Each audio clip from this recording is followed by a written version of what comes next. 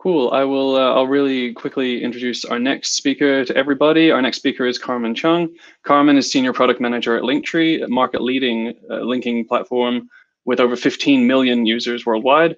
Prior to product management, Carmen was a corporate lawyer, software engineer, and finalist in Rising Technologist category of the Booking.com Technology Playmaker Awards. Carmen, you're deeply interested in working with others to solve real-world problems with fresh, creative tech solutions. Thank you. And yeah, if anyone has questions for Carmen, you can pop them in the chat, and Carmen's we'll cover them if we have time. But Carmen's details are also included in her slides if you want to get in touch. Fantastic. Thank you very much for the warm welcome, Chris. So as Chris mentioned, my name is Carmen, and I'm a Senior Product Manager at Linktree. And today I'm here to talk to you about how the no-code movement is transforming the tech industry. We're going to be talking about what the no-code, low-code movement is, why there's so much hype about it, how it relates to APIs, and what it means for the tech industry that we're in. I'll be tweeting out these slides later, so if you do want a copy, please feel free to follow or DM me on Twitter, where I'm at Carmen H. Chung. Unfortunately, this presentation does go for the full 30 minutes, so probably a bit hard-pressed to get the QA in. But if you reach out to me online, I will be more than happy to answer any questions that you have. Great. So let's get into it. What is the no-code movement? So the no-code movement refers to the rise of platforms that provide non-technical people with the tools to create software, often using a visual builder instead of having to write code. No-code is essentially an abstraction layer, and it often takes advantage of an integrations ecosystem or a marketplace. One thing that I do want to note is that while you hear me refer today to the no-code movement, a lot of the same principles apply to the low-code movement. So low-code tools usually require some degree of coding ability in order to unlock additional customization. As a result, low-code is often more focused on helping developers build a flow to automate tasks, contributing to making the developer experience a bit more seamless. So why is there so much hype about it? The no-code movement rests upon the fundamental belief that technology should be an enabler of product creation rather than a barrier to entry. It offers easy to implement building blocks and pre-made components that can be quickly assembled together to suit most needs. According to research agency Forrester, the no-code movement will be worth a whopping $21.2 billion by next year. And research and advisory firm Gartner estimates that by 2024, which is not that far off, low-code will be responsible for more than 65% of app development. Now, without needing to know how to write a single line of code or hire expensive developers, people are building chatbots in VoiceFlow, connecting multiple applications and building automated workflows in Zapier, developing customized internal tooling to improve business processes through Airtable, and running large-scale e-commerce businesses on Bubble and Webflow. Now, I know what you're probably all thinking. No-code and low-code tools aren't anything new. Why all the hype now? And I think one of the things that has changed in recent times is actually the availability and the affordability of no-code and low-code platforms. And in stark contrast to this, the lack of supply and the rising costs involved in hiring developers. So you can see this tweet on the left is from a maker who built an app in less than an hour. So again, less than an hour using a no-code tool. And the sarcastic retweet is on the right-hand side is actually from another no-code creator. And he says, well, I can whip up the same thing in React Native. Just give me a few weeks to build a backend, auth, find a component library, a router, and to figure out how to connect everything to Redux Saga, and we're good to go. So that direct stark contrast between being able to build and release something out into the wild with less than an hour's worth of work with no code, as opposed to taking weeks to do it in React Native. Add to the mix the increase in people trying to start their own online businesses, especially during the pandemic, and you now have a really healthy demand for platforms that help non-developers build great products quickly, easily, and cheaply. On top of that, the latest no-code platforms offer far more flexibility than the old school what you see is what you get options that people traditionally associate with WordPress, Squarespace, and Wix. If there's one thing that's going to democratize the tech industry, it's the no-code movement. because not knowing how to write code is no longer a barrier to entry to building a software business. But how does this relate to APIs? You might be thinking that no-code tools really only help on the front end, but there are a number of platforms like Pipedream and Xano, which I'll be demoing today, that allows you to connect APIs at a production scale really quickly with very little coding knowledge necessary. This reduces the need to write boilerplate code, deal with the hassle of authentication, and the challenge of managing complex infrastructure. So let's take a look at a little scenario. Meet Bob from marketing. Bob is a one-man powerhouse, the only person in your company's marketing team. Because he is so busy, he's come up with the idea that he wants to be able to use AI to help him write copy for the Twitter posts that the company wants to post on their Twitter account. So Bob wants to be able to enter a phrase into Google Sheets. Every hour, he wants an AI platform to suggest a bunch of copy based on the phrase that he's provided, which then should get added into Google Sheets. Because Bob's a busy guy, he wants a Slack message to be sent to him to tell him that the copy is ready for review. Bob knows that AI is not quite there yet, so he's probably going to jump into Google Sheets, have a look at the suggested copy, make some edits and tweaks, and then from there, within Google Sheets, he wants to be able to just push a button and have that copy sent out magically as a tweet on the company's Twitter account. After that, he wants to receive a Slack message confirming that that tweet has actually been sent. So today I'm going to show you how that can all be done in a platform called Pipedream. Before I do, I just want to add that I have absolutely no affiliation with Pipedream at all. I just thought that it was quite a good platform to use for the purpose of this demo. So how we go about doing that? So first of all, we have the Google Sheets, and I've set this up so that we have a column for my copy idea. And this is where Bob is going to enter in all the copy ideas that he has. So he's given us one that's AI generated text can help write great copy. We've also got a second sheet within the Google Sheets where I'm also going to insert in the AI generated text. I could have done this in the first one, but I just want to make it really clear where the copy is coming into. So from there, heading over to Pipedream, we're going to start off with a workflow. So Pipedream gives you a whole bunch of different triggers that you can use to start the workflows.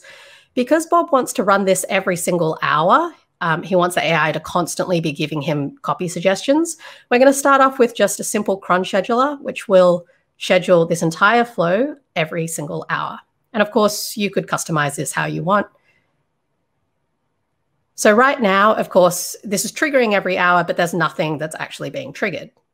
So the next step is, what do we actually want to do? We want to go and get the prompt that Bob has written in Google Sheets and return it back into Pipedream. So there are a lot of pre-made apps already in Pipedream. You can see all these different integrations that they've got. And we're going to start off with the Google Sheets one. Great. So really easy. All we want to do is get the prompt from Google Sheets. So we're just going to go get values from the sheet. I've already authenticated, so I've done this using just a simple OAuth, your standard social authentication that you would do. And it's asking me for a spreadsheet ID. So going to be heading over here, and we're going to copy the spreadsheet ID and paste it in. Next, it's asking for a range. Now, this is actually Google Sheets syntax. So what that means is it wants to know which of the sheets you should be pulling from.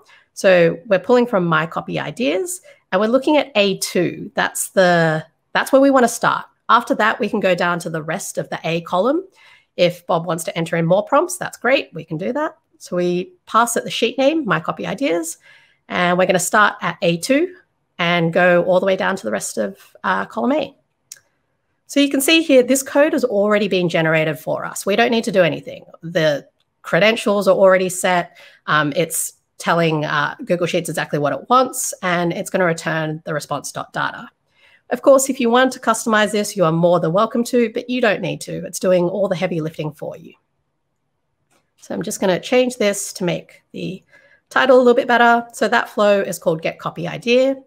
Just going to deploy that. And we're going to run it. Again, this is triggered every hour, but of course, for the purpose of testing, we're going to manually actually run it. And so you can see it's gone to my Google Sheet. It's pulled from my copy ideas and it's returned an array. And the first thing is our AI generated text can help write great copy. So that was the prompt that was already there. If we had more prompts in the spreadsheet, it would return the rest of those as objects in the array. So from there, we're going to run a little bit of Node.js code. So I have to admit, this is more of a low code flow than a no code flow because Bob wants to use AI. So in order to do that, I'm using the Deep AI, which has a text generation API. Ordinarily, you would go and pop some text into this box here. You'd submit it, and then the AI would return a chunk of text based off of your prompt. They've also got a curl request, which is quite neat. But for the purposes of this demo, we're going to head on down to JavaScript. So nice and simple, we're just going to, ordinarily what you would do is you would provide the text. So the your text here is where you would put your text in. So we're going to copy this piece of code, head on back over to Pipedream, and we're just going to paste it in. While we're here, I'm just going to clean this up. And we don't need this async function. So just going to remove that. So you can see this is like really light tidying up of some of the code. Going to format that a little bit better. And I do want to return the response rather than just console logging it. Great. And we're done, except that we don't want to be passing your text here. We want to actually pass the prompt that was pulled from Google Sheets. And this is where Pipedream makes it so easy. So if I head back up, remember this was what the value that we wanted. So what we're going to do is we're just going to copy the path.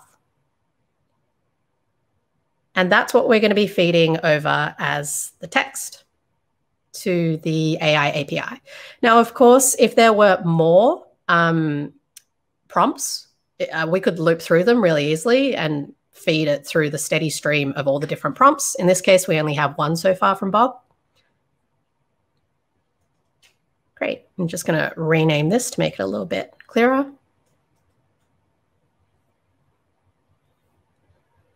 So again, what we're doing is we have pulled the prompt from Google Sheets and we are now pushing it out to our Deep AI API to try and get some text back from them.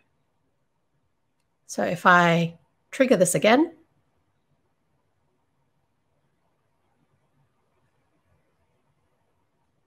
you can see that that's all run and we now have,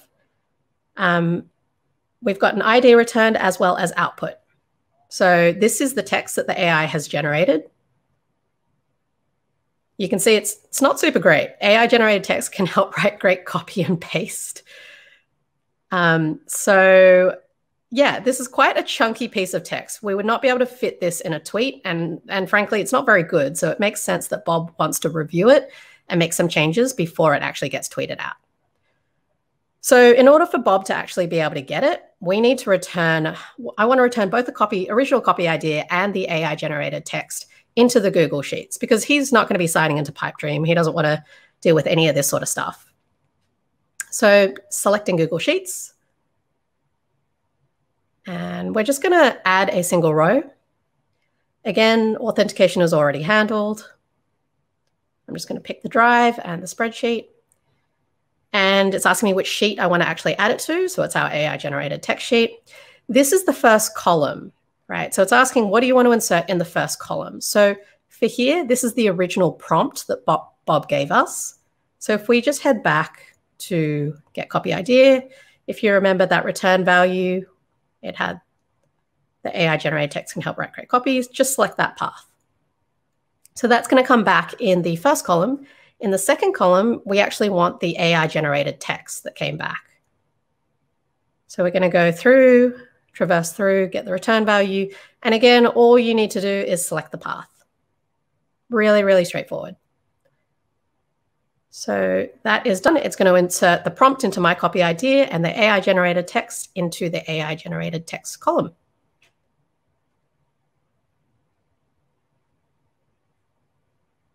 Great. So just running that now.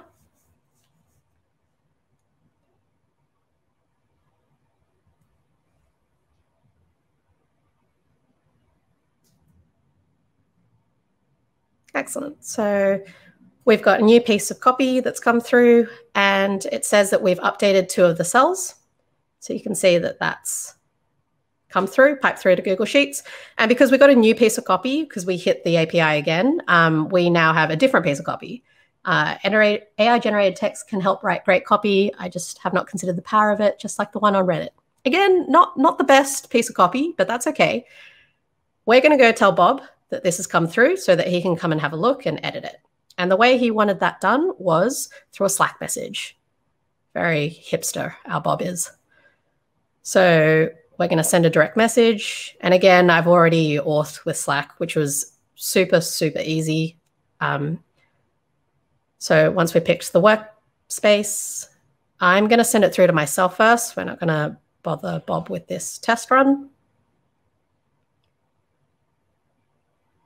And then we have the text. So we should probably say something like, here's the latest AI copy for review. And I want to actually give him the spreadsheet link. So really making life as easy as possible for Bob. And I'll just name this bot as well. Great. Yeah, there are a couple of other things that you could customize if you wanted to. I might just rename that to send a Slack message. So if we run it now, don't forget, we are running this fresh every time we run it. So the AI generated copy, there'll be, a new piece of copy coming through. We'll be adding that to the Google Sheets, sending the Slack message. So that looks all good. If we head back over, you'll see there's a second piece of copy that's come through. So we've got the prompt and the second piece of copy. Also not the best. AI generated text can help write great copycat HTML. And we have the Slack message coming through. So of course, clicking on that link would take Bob back to the spreadsheet. Because this isn't super great, I think we can probably delete this one. That one's a little bit on the weaker side. So just going to remove that. And let's just say that Bob's pretty happy with this first AI generated text. He's going to just remove everything from the word Reddit onwards because that doesn't fit in a tweet. So we're going to use that copy there. Great. So far we've done most of what Bob's wanted, and it's all been pretty straightforward. The things that we haven't yet done has been to really make use of Pipedream's API endpoints and their webhooks. So we're going to be doing that by fulfilling Bob's final requests, which are that he wants to be able to push a button in Google Sheets, and that's going to send out that copy as a tweet through the company's Twitter account.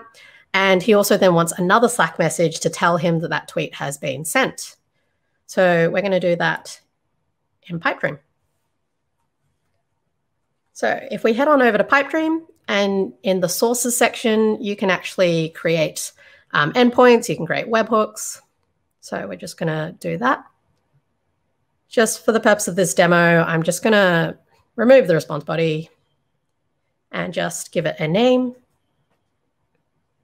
So we're just going to return it to 100. Obviously, we would set this up properly if it was real life production. Great. So they've given us an endpoint. Excellent. So what we're going to do is we're going to head back over to Google Sheets, and I'm going to use a different tool. I thought I would demo this one as well. This is called Epiphany, and it's just essentially an API tool within Google Sheets. Again, no affiliation with these guys. I just think it's quite a good tool. So I'm just going to paste that endpoint that we had. We're going to do a post. And for the purpose of this demo, I'm just going to post over B2, which is our AI generated text. Again, you can post over B2 all the way through to the rest of the B column. And we're going to save that. The reason why I'm saving this request is because we don't want Bob to have to set this up himself. He's not a software engineer. He doesn't know anything about development. All he wants to do is be able to push a button and it's all done for him. So what he would do if he came in here is go to add-ons and then go to the saved APIs where I've set everything up for him. And all he needs to do is hit that run button. So clicking on that then takes the B2 content and passes it over to our endpoint in Pipedream. Great, so you can see that it's piped through. We've got that body there being the text that we want to tweet out. Nice and easy. So obviously now we need to actually set up the Twitter integration. So this is going to be the trigger when, so the whole time, obviously, we've got our endpoint that's waiting. And then once we've got the trigger, that's when we're going to head on over to Twitter. And just going to search for post. So here, again, already authenticated the company's account.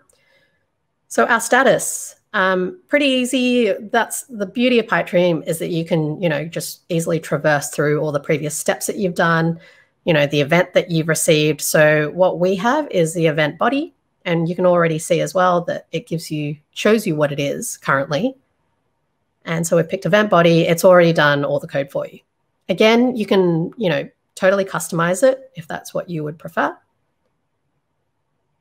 Great, so that should send the tweet out. The final thing that we want is for Bob to receive a Slack message telling him that the tweet has been sent. So same flow that we had before, adding Slack, adding the user this time around. Because we're probably intending to send out these tweets almost every day, we should probably tell Bob which one got tweeted out. So let's again use that event.body. And maybe we'll say this tweet has been posted. Won't bother naming the spot. You can though. Again, you can do a couple of customizations there. Going to deploy that workflow. So you can see over here, this is the Twitter page. And you can see that there's nothing on it.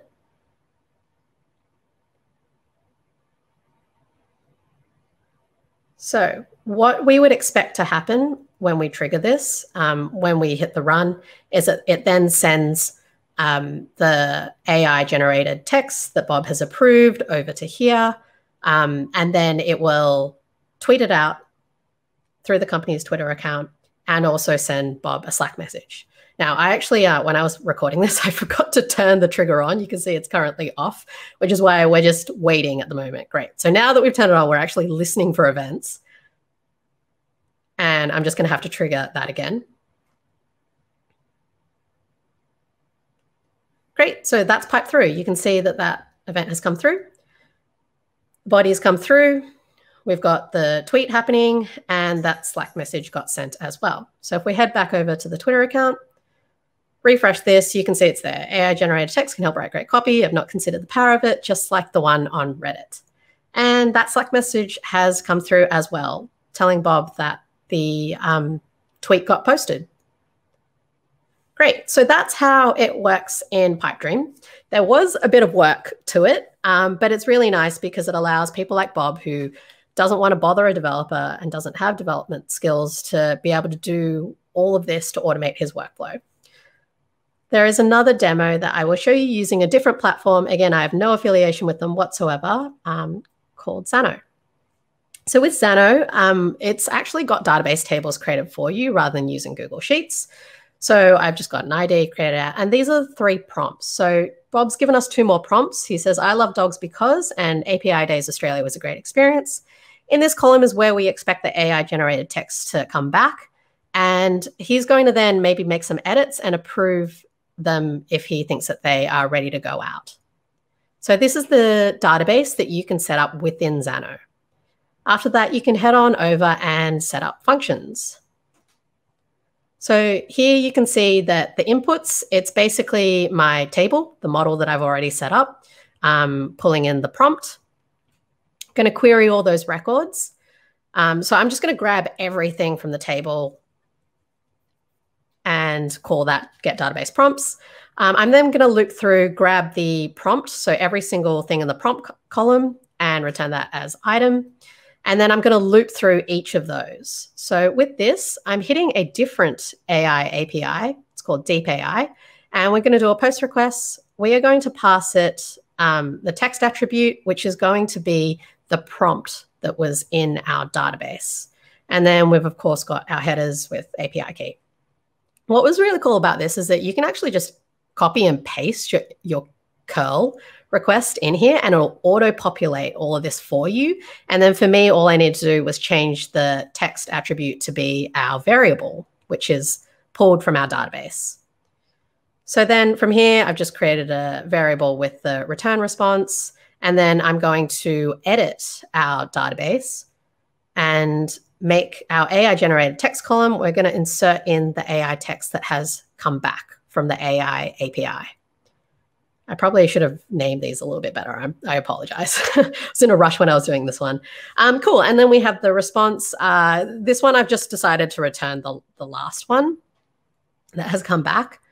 But what should be happening when we do this is that it's actually taking our 3 prompts from Bob, going out to the AI and getting text generated for all 3 prompts and returning it back into our database. Great. So what we actually show, though, as the result is just the last one, which is what they've done for Apidays Australia. It was a great experience. So that's the last one that shows there. But if you head on over into the database and open this one up, you can see all 3 have been populated with AI-generated text. So let's just say that Bob likes the look of number 1 and he likes the look of number 2, but is not so keen on what was written for Apidays Australia. He's probably going to write custom text for that himself rather than rely on the AI. So what's really cool with Xano is that you've got API endpoints. Some are auto-generated, some you can create yourself. So with this, I've got an approved copy. And what I've done basically is I'm just going to query all the records in our database. And I've also added a custom query to say that we want approved by Bob being true. And this is really nice and easy. Again, I would call it maybe a low code rather than no code tool. But you can see this is pretty straightforward. The database AI generated text is what I called it. Approved by Bob equals true. Really, really simple. So what we would expect when you hit this particular endpoint is for it to return only those where the approved by Bob is true. So those entries in the database. So what's cool is that they have Swagger documentation ready to go for you. So this is that endpoint that I was talking about that is terribly named, and I apologize. Executing that, you can see, has returned our 2 objects. So the first one being the AI-generated text one, and the second one being the I love dogs, because both of those have been approved by Bob. So it's not returning the Apidays Australia one because that one was not approved by Bob. So Swagger is all set up, ready to roll for you.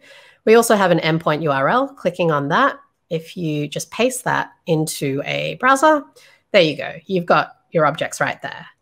So again, it's the same 2 AI-generated text that has been approved by Bob and the I love dogs prompt as well. So what's really handy with this is your front end can consume this really, really easily.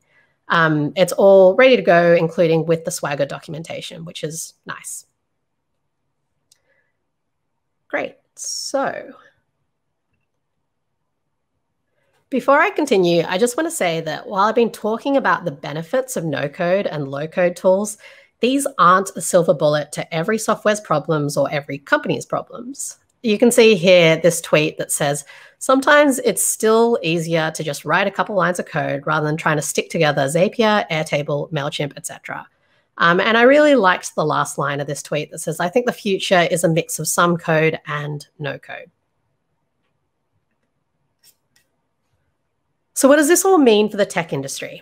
So first and foremost, I want to kind of allay any fears that people have. No code does not eliminate the need for software engineers.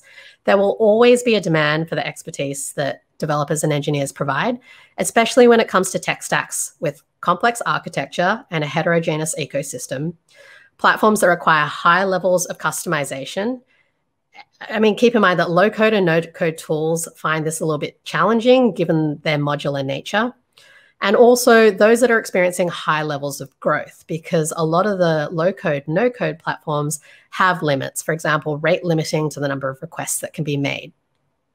In addition, there's always the risk when you rely on a third-party platform to power your product, whether that's a security risk or just the question of, are they going to be around in 5 to 10 years' time? But no-code tools can make our lives easier.